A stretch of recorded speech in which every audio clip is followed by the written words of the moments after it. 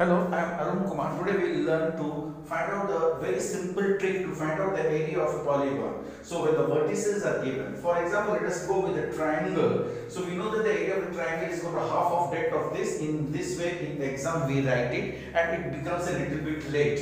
तो एग्जाम में आपको क्या करना है, आपको यहाँ पर ये 1 नहीं लिखना है, यहाँ पर आप करिए इसका डेट निकालिए and write down here again x1 y1.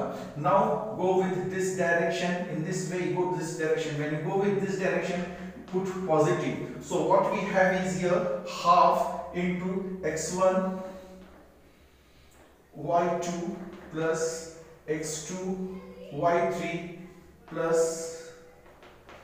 x3 y1. Then when we go upside, make as negative, write down here negative, and just write down here x1 y3 plus x3 y2 plus x2 y1.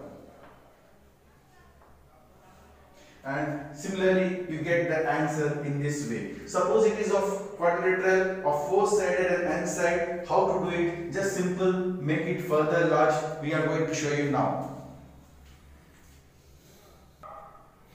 In the same way, for quadrilateral we write here 4, and for n-sided polygon we write x1, x2, x3 till x1, and again you write down x1, y1. So the area of the triangle will be, area of the polygon will be half into x1, y2 in this way format, and when you go from here to here, put here negative sign over here, x1, yn, xn, yn minus 1 in this form, we get the answer. So this is the shortest trick. Thank you.